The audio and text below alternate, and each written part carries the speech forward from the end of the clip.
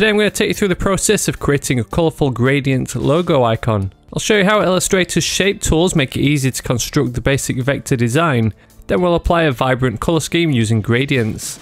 Create a new document in Adobe Illustrator to begin.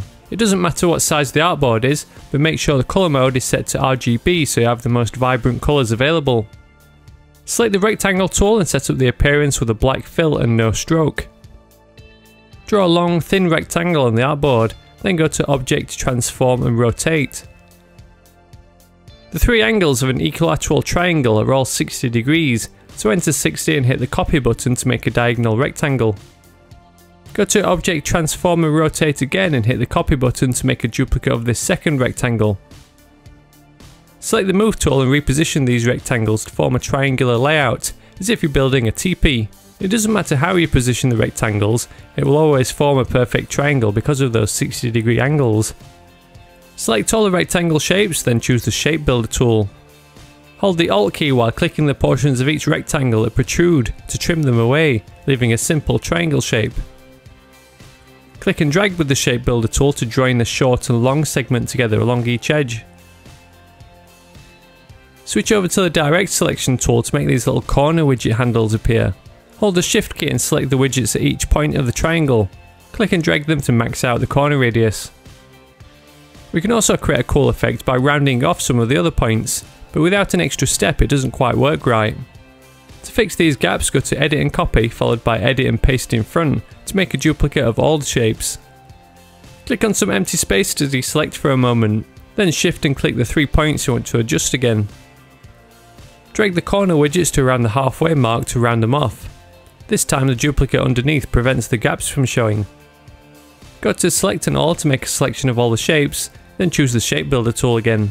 Click and drag to merge these shapes together so the logo icon is made up of 3 separate curved segments. To apply some colour to the design, first give the shapes the default black to white gradient fill. Deselect everything, then select the first shape. Double click the first gradient handle to change its colour. This default black to white gradient uses only the K channel, so click the little menu icon in the corner and choose RGB. Set this first colour to red. Configure the second gradient colour to orange by maxing out the red and green channels. Select the second shape and set the colours to green, followed by a light blue by maxing out the green and blue channels. For the third shape, use the same light blue colour to a darker blue using just the blue RGB channel. Select the gradient tool and click and drag each gradient in turn to adjust its angle so it flows in the direction of the shape. These colours are nice and bright, but we can add more depth by adding a darker hue to each gradient to act as shading. Select one of the gradients and move the location of the first colour to 50%. Add an extra colour right at the start. To make it easier to find a darker colour of the existing hue, simply change the gradient colour mode to HSB. You can then alter the brightness value to find a darker shade of red. Repeat the process for the other 2 gradients to add the same shading effects to add depth to the artwork. An extra little trick is to adjust the hue for the shading colour, which can really enhance the gradient, especially the red to orange spectrum. The final result is a trendy vector logo icon with interlinking shapes and colourful gradients. Using these same techniques you can create modern logo designs with all kinds of shapes and layouts.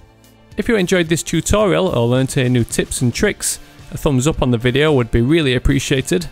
Stick around for more of my content by subscribing to the channel and be sure to join my mailing list at Spoon Graphics to download all my free design resources. As always, thank you very much for watching and I'll see you in the next one.